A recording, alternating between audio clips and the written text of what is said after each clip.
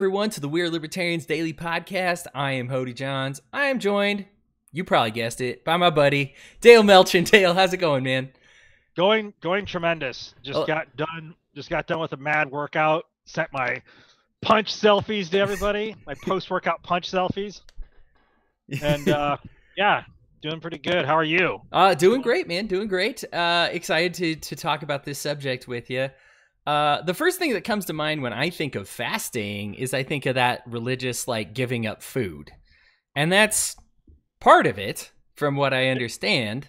But Yes. you also tell me, the guru that you hate that you are, but you are, you Not a tell guru. me there's more to it. So what sojourner. more is there to fasting, Dale? I'm a sojourner. Well, in this particular case, I'm undertaking something called the ungaming. Now, I've already offended all of my gaming friends by telling them about this because last week I realized how much time I waste playing video games. And so I went through Steam and systematically deleted all of my games. I did not remove Steam from my I did not remove Steam from my computer yet, but I decided for my own betterment to get control of my time, even though I haven't really replaced it with anything yet. I'm just gonna stop playing video games, stop wasting time, and it's been great. Been It's some been great. glorious boredom going on. So let's talk about then, like, what the, because that just sounds like quitting video games, which is no different than quitting smoking. So I guess to talk Well, about fasting, fasting well, is that's kind of how I view video games right now, Hodey Johns. all right. Well, maybe it's your cigarettes, but I could. The thing about video games, I actually have given them up entirely before. There's a great quote which I'm gonna look up next time it's your turn to talk, because it's just a fantastic quote. But it says, the quote says that those who do not attend to, who do not make time for leisure will sooner or later make time for illness. Something along those lines. And I feel like you do need a certain amount of leisure. That being said, can your leisure get out of control? Yes, it can. You know, we are lucky. We live in an economy where we can dedicate a good amount of time to leisure, probably an unprecedented time to Oh yeah, leisure, and still be able to fix our household. That being said, leisure is addictive just like anything else. You can get too much of it and your brain can say, "Hey, I can't cope with normal life. I'm used to having a very nice sheltered life. I'm used to everybody my life being easy all the time." And it's kind of a bad wake-up call. I think one of the reasons we have these huge dropout rates in college is because these kids are used to playing video games and just doing minimal amounts of schoolwork. You finally get time where it's all on you. It's your own discipline to carry you through, and you haven't had to learn any of that discipline. Whereas right. before, somebody would force you to do it. This is kind of your own thing. Now, the reason we talk about fasting is because that's one of the ways that you regain control. Now, you can talk about video games or whatever you want, Dale, but, like, what's the process of fasting and how does it help? Well, I will unveil the religious mask here, but I am an Eastern Orthodox Christian by persuasion, and we just got out of a series of time called Lent, and so basically during that time, the ideal is that you're supposed to give up um, meat, dairy, and eggs, and basically live as a vegan for 40 days, 50 days until Easter. And so the point is handed down by the point of that exercise is handed down by the Christian fathers is to help us basically gain control of the passions and draw nearer to God. If you believe in that sort of thing, I'm not necessarily evangelizing right now, Mm-hmm. but that's the point of giving up meat during that particular time. And usually, what will end up some of the either Roman Catholics or even some Protestants will practice this by throwing other things on top of that, such as video games or chocolate or you know name said vice or Sure. thing that you get carried away with. Um, I think I may have mentioned this already with the ungaming that I'm going under. Is I realized that I was wasting a tremendous amount of time just sitting here, uh, you know, either going across a map or uh, fighting other criminals in GTA or building simulated cities. I'm starting to have the DTS from a lack of video games. No, not really. But so I undertook the endeavor to, and I haven't, like I said, I haven't replaced anything except maybe I have by making sure I get to the gym when I get off of work. But excuse me, but I undertook the endeavor so I could regain better control of my time, parse it out for either more work or a different type of leisure that's more productive, you might say. And you don't have to give up video games. You can give up other things that either are vices or have become vices. I mean, Lent's over, but doesn't mean you can't do it now. Right. I think there's a strong, I guess for me, there's a correlation. Now, you're okay with video gaming being something that you give up forever, in which case it's fine. Yeah. I would actually be okay with giving it up forever, too. For me, that's just my recreation. The quote I promised you is from John Wanamaker, and it's people who cannot find time for recreation are obliged to sooner or later to find time for illness. Right. And so for me, I think that is an importance in keeping leisure and recreation to be part of your life. I don't urge people to quit that, because some people do, and they become very scummy, awful people. Or they try to, what I see among, when I worked in restaurants among my regional managers a lot, the thing is they would work themselves 100-hour work weeks, no family. When I was with Texas Roadhouse, I got to meet the corporate board, and none of them were married. None of them had families. It was a prerequisite to even being there. They're just like, you're not going to have that time. And the thing is all of them kind of were keeping it in, and they'd go crazy for a week. Basically, they'd have a week off of work, and they'd drink into blackenness, and wouldn't be able to handle it. So really, this is a matter of just gaining control of your leisure, as opposed to just saying, hey, no more leisure ever again. If you need that lesson, we gave you that last episode when we talked about earning it. This time we're kind of talking about, I think fasting for me is great, because it's not saying, when you fast from food, it's not that food is bad. You just need to control yourself and say, hey, that feeling that I have that says, hey, it's time to eat, I'm greater than that feeling. That feeling that I have on the inside that says, you need to play video games, you're stronger than that feeling. Whatever it is, that thing that says, I think, and everybody gets that clock with their leisure time to be like, man, at first it starts as just anticipation, which is normal. I want to get home. When you salivate before a steak, you're like, I'm just excited to eat some steak, I think your body goes through into a normal process of being like, all right, it's almost fun time. But to say, hey, time out real quick, I actually have extra work today. I'm sorry, natural inclinations of my body. You can have power over those natural processes, that willpower. And that, I think, is assisted through fasting. Would you say that all that's accurate? I would say that's all very accurate. And the biggest point of this, sorry, I'm stumbling over my words a little bit here. Yeah. I think the biggest element is getting control of your time, because you can't get time back. You can always go, if you have a slow week at work, you can always make up more money. You can always pick up a second job. You can, sell something. You could start a side project, that sort of thing. You can't get it back. The biggest thing for me was getting control of my time. And the thing that you mentioned, those corporate executives working all those hours. I mean, typically when you get past a certain tier in the corporate world, you don't make any more money. Because from what I understand, restaurant managers and up are all salaried. I mean, is that true across the board? Oh yeah, all of them were salaried. These 100-hour work weeks were just expectations. They were not trying to eke hours out.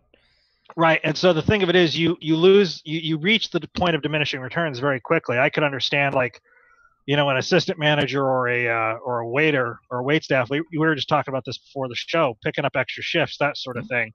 As long as you're under that 40-hour cap or whatever. But there's a point of diminishing returns, because you might be making $70,000 a year as a as a restaurant manager. I don't know I'm just throwing numbers around, but you already have hit that point of diminishing returns once you exceed 50 hours. And not only that, you're exceeding the diminishing returns for the corporation, because eventually, people turn over, they burn out, they and that sort of thing. So I'm not necessarily advocating that you go the other way and pull down 3 jobs. Now, if that's what you have to do, by all means do it. That goes with utilizing violence of action and decisive violence of action and decisive. I don't want to use the same word action again, but being decisive to solve a problem, that's just par for the course. But as far as no, you don't want to mix out your recreation. I mean, because that will make you sick. I mean, if anything, find something else to do recreationally. One of the things that I did was I made a wood burning for my mom for Mother's Day, and I wish I had it. I wish I had it here with me, but I'll post it up later, maybe if I can find a picture of it. But dedicating yourself to some sort of hobby or side craft to fill that time, or just read the newspaper. This Sunday, what I did was I took I paid for 3 newspapers from across the street, laid in that chair over there, and just read the paper. And it was glorious. It was better seriously, it was a better experience than sitting down and playing the video games, because it's like, I'm just relaxing. But yeah, I mean, you don't want to go the other way, but at the same time, if you have to, do it.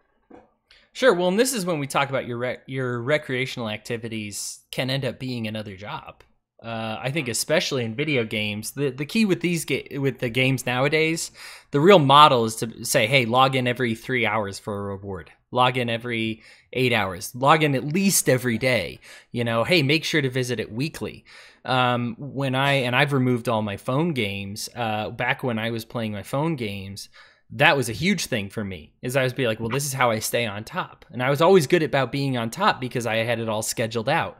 But I had to take back things from my family life. And this isn't like, I didn't have to like cancel a vacation because of it. But this is like everybody has to pay attention at the dinner table, and we're in the middle of a conversation. I'll be like, hey, I got to go just like a couple minutes. You know what I mean? What? But those minutes add up. And ultimately, the minutes I was getting from that video game were not more valuable than the minutes that I would have got at the dinner table with my family. Absolutely. Those were more valuable to me. So what ended up being what was a recreational activity ended up owning me. If when you see somebody go through an intervention, it's not like they're not like, oh, I just love drugs so much. They're like, man, I want to get clean. I just really am scared to go through all this stuff that is involved with getting off of drugs. Right. I don't want to experience that pain. I don't want to go through that. It's very dark. It's very painful. I don't want to have to address those emotional problems. And so it's a burden. And so really this thing that, everybody turns to drugs at first to relieve you of your burdens, but pretty much everybody knows that they become a burden eventually, right? And it's difficult. And so this is just one of those, one of the things that I always need to balance out to talk about literal fasting is with food. For me, I love to cook. You and I talk and you're like, I'm usually making dinner. Sometimes I pick it up, but I'm usually making some kind of dinner and making lunch. And for me, that is a huge release. That's a huge entertainment for me. And it was very much a relief when I was going through some darker times. That was really what I turned to was cooking and making recipes to help myself get better. And so it was a good thing. But you have to balance it. It's not that you need to never do it again. You just need to balance it. And it would be very easy for me to have gotten off track and say, I'm going to make a lot of this. I'm going to cook 8 meals today. I'm going to make myself very porky cooking, as opposed to making my cooking very effective, but also keeping it brief enough to leave room for other things in my life. Well, one of the things you mentioned about cooking, that actually is a good outlet, because it's a moving meditation, especially if you know the recipe. You can kind of you're free to, where you're doing your knife work, or you throw the meat on the frying pan, or whatever instrument you're using. There's huge benefits to that. It's actually better for you, even if you're making some nonsense food like rice or something like that. But that's marginally better for you than what you get at the McDonald's. And on top of that, if you've got family or friends around, you get to present them with a gift when it's all done, which you work some love into that food and that sort of thing. With me, for the newspaper, which is one of the things that I ended up doing, was it's been so long since I've handled a newspaper, and it was great. And sometimes that if you're taking a nap under a newspaper, those things smell great. They're wonderful. I'm being completely serious. It sounds like I'm being silly, but it's like, oh, this is nice. I got this piece of paper over me that smell the ink. Yeah. That sort of. But it's not even a matter of picking your poison. It's a matter of what is it that you're after when you're using your recreation. I would always butt heads with my adopted dad over video games, because you're not even yeah, you're producing anything. Even in recreation, you can produce something. And I'm like, yeah, okay, whatever. But getting a little older now, I realize, okay, well, instead of putting my energy into into clicking this mouse and ooh, the orcs are going to get me and that sort of thing. There is a way to make your recreation productive, and I'm not judging necessarily anyone who's doing video games unless you want me to judge you, which I'd be happy to oblige. But no, I mean it's just a matter of what you replace it with, what you're filling your time with, and what you're filling your mind with. One might say. Right. And there's that. I think that's exactly it. If you do give up something, you're going to fill that time with something else, whether it's eating or video gaming or going to the bar or whatever, or shopping or whatever it is. If you just say, I need to stop spending as much money, I need to take a fast from my credit card or something like that, to just say you're still going to have time. You're going to have to fulfill it with something else. We're not saying, I guess I'm just going to sleep for an extra 10 hours, you know what I mean, every day because I can't, I guess I can't do all these things that I want. You're going to fill that up with something. Now, and again, I want to stress that this is not just a push to work. I'm not just saying you need to work harder. Dale and I talked about working hard last episode. That's that episode. This is something else. I'm not necessarily saying that you need to do something productive for society, but do something productive for yourself. To say, this is my self-building time. The quote I brought up earlier, you have to make that time for recreation. But let's diversify your recreation a little bit. You're going to meet new classes of people. You're going to meet new just people that can benefit your life, and even if it's not social, you're going to create something that you're not used to. You're going to challenge yourself. I find that even my mom loves art projects, and I'm very bad at art. Writing creatively is about all that I do well, and I guess I'm a bit creative in the kitchen. That counts a little, but my mom is just make a sculpture. She sees somebody's garbage and just thinks about how she can turn it into something magnificent. And she's amazing. My mom is so brilliant when it comes to art, and I wish I got even a little bit of it. I'm bad at stick figures. I'll play Pictionary with her, and she's just beautifully drawing this like hair, and I'm just like, stick figure with the two little tadpoles coming off the sides, is that's me drawing a girl stick figure, and so it's just, I think, but the thing is when I get that extra time to try to do something else, I was gonna say you could draw her as a vase. That's true. Draw a vase and then draw the legs. I mean, you could improve it a little bit. You know what? Maybe we'll have to try it out. I think of the vase. I think of the hands on the hips. She might be a little too angry. But when you do draw these other techniques, when you try these other techniques, you learn something, and you learn that something about yourself or what other people have to go through. So, for example, when I was hanging out with my mom in Arizona, we played with some clay, and she succeeded in making a lot of things, and I failed at making a few things. But I gained a lot of appreciation for what she was doing. And it was really cool. And so now when somebody's working with clay and they're like, oh, I'm in this step and I just can't get it to it. I'm like, dude, I feel you. Whenever somebody tries to make like anything thinner than a piece of spaghetti with clay, I'm just like, oh, brother. Like, it creates an understanding, and it's really helped me get out there. So yes, I didn't really do it because I was good at it, and I didn't really do it for myself. I just did it, at first I did it to be closer to my mom, but I was taking a break from what I normally do, from my normal recreational activities, and it just gave me an appreciation for what she goes through for her area of expertise, I guess. Her sweet spot on the bat. Right. Okay, never mind. I'm sorry. I was trying to interact while you were talking, and it kept talking and it wouldn't turn down for me. Sorry about that. You okay? No, what I was gonna say is, one of the things, even if you choose the path of boredom like I did this week, boredom, people think, oh, you're wasting time if you're bored. Well, actually, no. Even with boredom, you're creating a space. I mean, you're over the time period that you're just not engaged with anything, or you're just laying around. I mean, yeah, you can take a nap. That's regenerative, which I actually did do that after I got done with the paper. But there's naps. It lets your mind. There's all these sciencey stuff but that goes into basically when you allow yourself to be bored, it does something in your brain where you're able to solve problems more creatively. And I wish I was more technical on that side of the house, but um, that's one of the things you can create.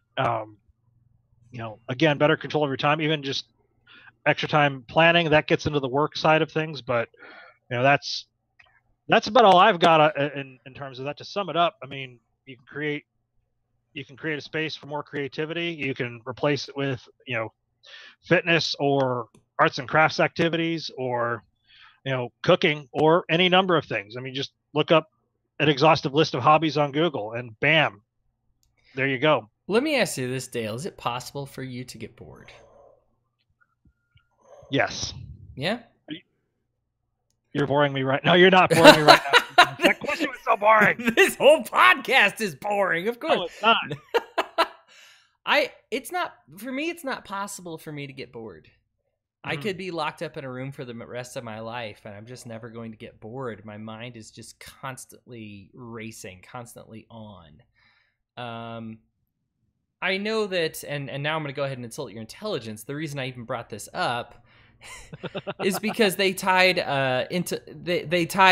intelligence to the lack of ability to get bored, right? To experience boredom. That's what I should say. And I think that it's because, now, you might not get bored because you find something to do, or you allow yourself to, maybe you and I have a different definition of what boredom is, but essentially when somebody's like, I'm bored, there's nothing to do. Well, there's tons of stuff to do, right? Oh, yeah. Like, for me, I think an intelligent person, it really is impossible. It's something that, like, is very childish, very, very juvenile to say I'm bored. Because really, if you're bored, you just don't understand everything that you have the possibility of doing in this life.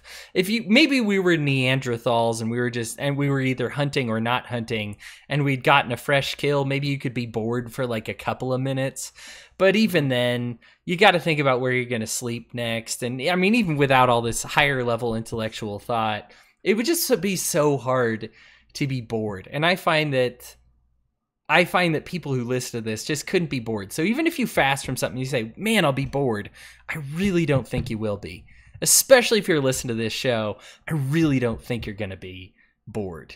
I think that that's a stupid person problem. And I think if you've appreciated this show, you're not a stupid person. Do you have a filter so I could throw up the bird sign at you for insulting my intelligence? Because I didn't know what you were going for there. I want to push back on that a little bit. Yeah. Okay. Closing arguments, dum dum. No, I'm kidding. Fuck off. I don't mean boredom in the juvenile sense of I'm bored. No, I mean like just even if it's like somewhere between being conscious and meditating, where you kind of just space out and stare at the wall. I mean, you're basically, it's a form of conscious rest. It's not meditating, but that's the type of, when, and I'm trying to remember, I wish I would have, maybe next time we'll circle back around to it, but there were a couple of podcasts I listened to where it talks about the art of being bored, and it's basically just it's kind of like, you could say it's like letting the engine idle, or where it's still in a state of readiness when you hit the gas. Yep, that makes sense. But you're just creating that space. It's hard to be precise with it, because when you're right when you say, when I've said allow yourself to be bored, you immediately went to the 12-year-old that I'm bored, which usually means they're hungry, they want to interact, or they're neglecting their chores, or they could find something to do. So there you go. That's my final thought, closing argument, closing thoughts, final argument. Yeah, all of that. I think you got all that in there. Man, I'm not even sure if I have really any closing thoughts. I think fasting's great. I don't think you necessarily have to do it with food, but I would say consider it if your leisure activities are maybe dominating your life a little bit too much. I think we all sometimes live in a denial about what is really holding us back. No, I don't live in denial. Except not Dale, of course. He's perfectly aware of everything. He's in denial of being a self-help guru. That's what Dale is. we all are, we don't like to bring it up. It's not natural. I am now this is something my church teaches. I won't impress this upon everybody, but that the natural man is an enemy of God. Now, that aside, let's at the very least just take that to mean let's second guess the natural man a little bit. If your nature says, hey, it's okay, play video games all the time, take another hit, it'll be fine. It's time to push back on that just a little bit. If there's anything in your brain that's saying, hey, this is the way that you need to act, you should question that. And I'm not saying that everything that it's right or wrong, but at least question it. At the very least, put it to the test to say, hey, look, my nature is telling me to do this, but I really want to think outside the box right now. I want to do something else. I really want to consider what else I could be doing with my time. And so I'm going to put it on break. I'm going to put you on timeout real quick just to get you under control. We talk about regaining control is kind of the purpose of fasting. To say that, hey, look, I'm playing 80 hours of video games a week. I need to take a break. And then when I come back, it'll be a treat to play 5 hours of video games a week. And that's really that balance that you're looking for. There you go. Yeah. Well, let's close it up here. Again, we're libertarians.com, Patreon. We love you guys. If you're subscribing on Patreon, thank you so much. If not, patreon.com/wearelibertarians. Subscribe to the WAL Reader, walreader.com. Great first issue on that. Dale and I are both published in that one there. Dale talks about orthodoxy, and I talk about the Tea Party, and that's fun. And, of course, simplisticadvice.com as well. That's where you can find even more of Dale's advice, in case you just aren't getting enough here. In case We're Libertarians, Dale, isn't enough, and you demand more. A lot of you guys hitting up my messaging box and ask, want to know where Dale gets a lot of his sources. My source is Dale. I went through some psychology and some counseling a while ago, but Dale is my source. So if you're looking for sources, that's what it is for me. So if you'd like to ask Dale, that's a good place to find him. We're doomed. Right. We're doomed if I'm your source, man. We might be in some trouble. But yeah. Simplisticadvice.com. Until then, Dale, excellent day to you. You too, man.